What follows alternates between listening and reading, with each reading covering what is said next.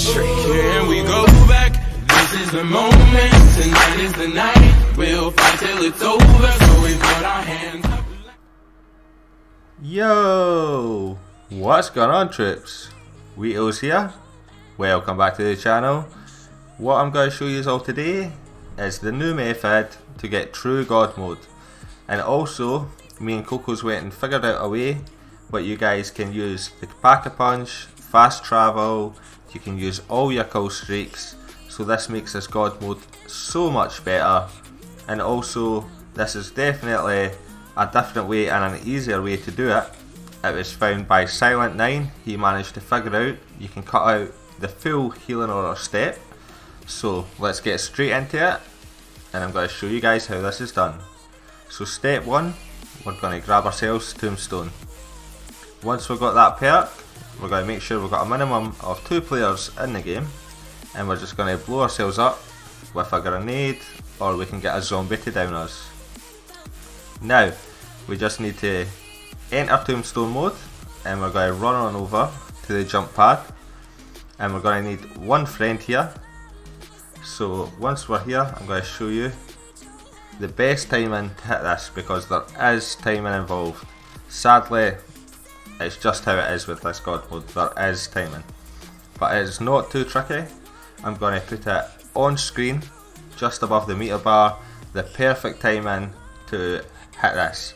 So what's going on is I'm in Tombstone mode, so I cannot activate the jump pad, but Coco isn't, so he can activate it.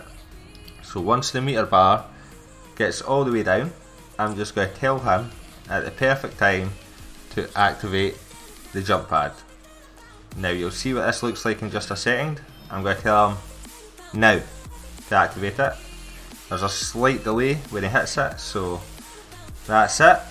Once he's done that, we're just going to get the other players left in the game to kill the last zombie, and that's us in true God mode. Now this is pretty good. Remember to check out Silent9. He was found us with this part. He managed to cut out the full healing order step, what makes it a lot easier. Less steps is always easier. So as you can see, in true God mode, but this isn't the best because we can't use the fast travel, we can't use our kill streaks or that, so let's go and fix that out. I'm going to show you guys how part around. So I'm going to head on over to spawn. I'm just going to show you what the teleporter, we cannot activate it right now. If we go up to this teleporter, there's no option to enter it, and kill streaks just do not work. So I've sent Coco on over to spawn, and he's going to look at the teddy bear and activate the teddy bear Easter egg. And once that activates, all that's going to happen is it's going to teleport us in. Then once we come back out, that's it. We can use the fast travel, we can use all our kill streaks. It makes it so much easier and better to do the boss fight with this. So I hope you guys all enjoyed it. Don't forget to check out Silent9, also check out Andy, because why not? His link will be in the description too. It's been Weetos. Don't forget to drop a like, and I'm out.